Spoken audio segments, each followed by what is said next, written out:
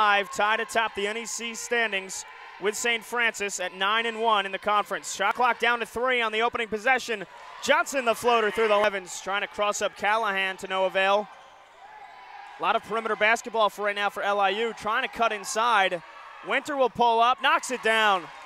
To push Azebo a little higher towards the free throw line. Here's Winter once again, shot clock down to 7. Johnson spin move, Winter from about 12 feet, gets the friendly bounce. And again, the basketball got fine down low. Azebo, though, blew the layup. Montaigne comes up with it, looking to lead the charge.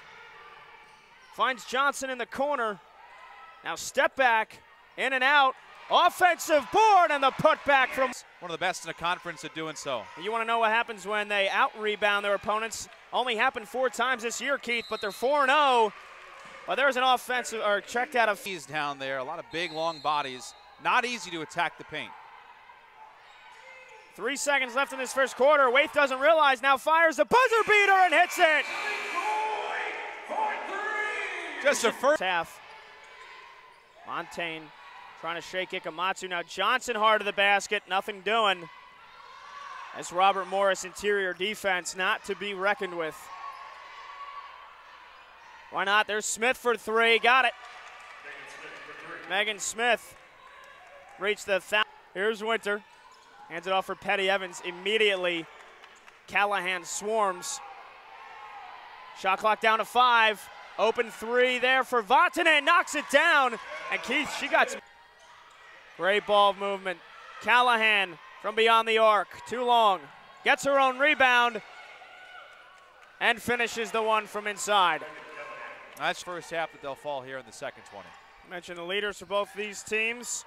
D'Angelique Waith, 7 points, 5 rebounds. There's Jada Johnson firing off a 3 from the corner. Or check that, she had her first career double-double in the win against Mount St. Mary's. 11 points and 10 rebounds. Out on the perimeter, there's Callahan. Inside, Pluvios gets it to go. They pull me back in. There's Ikamatsu, can't bury that one. Waith snatches the rebound. Johnson, baseline drive out to Montaigne. Long 2 with nobody in front of her, gets it to go. And again, so didn't turn the ball over 9 times now, so they are far from perfect in this game. Make that 10. Here's Waith to the hole. Got it. And a timeout. Charlie Buscalia is not happy. Del Priori wanting her team to step up the pressure. Wanting that zone to continue out towards the perimeter. Here's Jones. Nice dump off. Azebo from 6 feet drills it. He's really had the most success when they've been able to dribble, drive, get that penetration, and then kick it out to one of their bigs for a mid-range jumper. Shot clock down to 10. Here's Richards. Once again to Petty Evans. Almost throws it away. Johnson from the parking lot. Got it!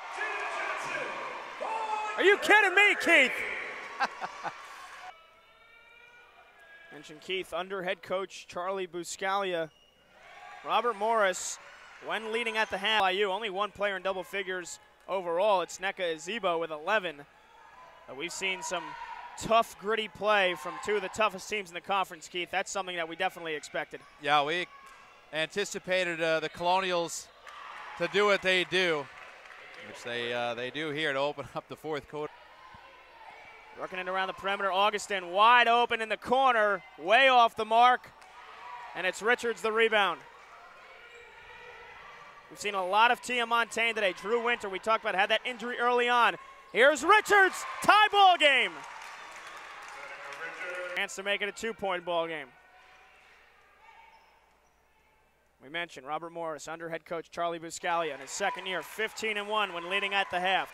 Tia Montaigne sitting with 4, Petty Evans out there with 4. They're going to keep him out there, keep Denise out there, even though she is 1 away from fouling out of this game. Ikamatsu wide open in the corner. Can't leave her alone, Keith. And at Sacred Heart. So these next 5 games, including this one, are really going to test the mettle of this team, and we'll find out where or where not they'll be in the conference tournament. Down low, good find. Jones hangs in the air, gets the bucket and the foul. That little split second of hesitation got of old and young on this squad that just make things happen when they count. And even though the Colonials will go back and at parts burn the film today, it's this part, this fourth quarter, that makes them who they are. Zebo to the basket, around and in. NECA is mentioned before, another win for them today. They've both got 10 wins in the conference. The last chance for some points here. Johnson to the hole, gets it and the foul. So Jada Johnson.